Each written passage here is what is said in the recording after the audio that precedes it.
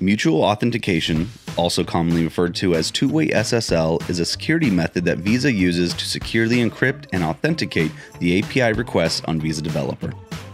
In Two-Way SSL authentication, the client and server need to authenticate and validate each other's identities. The authentication message exchange between client and server is called an SSL handshake.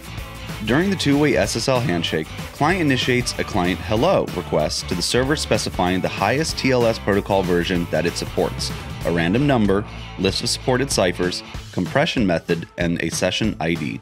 Server then responds with a server hello message to client containing the chosen TLS protocol version, a random number, supported cipher suite, and compression method from the choices offered by client.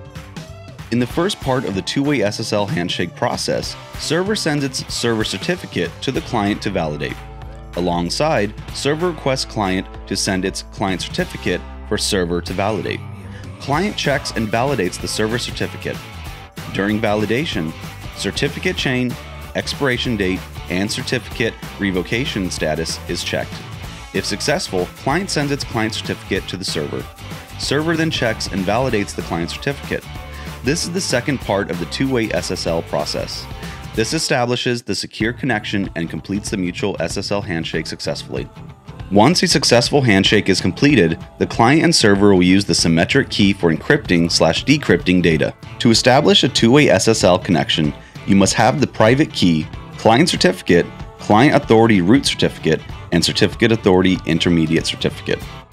In order to obtain a valid client certificate from Visa Developer, you must submit a certificate signing request file when creating a new project or when submitting production go-live request.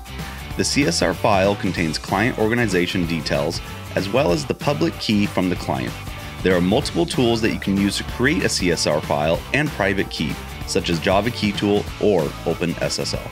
Once you complete the CSR submission process, Visa Developer will create your client certificate and provide you with links to download the certificates. Once you obtain the certificates, you can begin to create the key store such as JKS or P12 and start testing the mutual SSL connectivity. You can find documentation on mutual authentication on Visa Developer Center at developer.visa.com, including how to configure a Two-Way SSL key store, sample code for Two-Way SSL, and testing connectivity using Postman, SOAP UI, and Visa Developer Center Playground.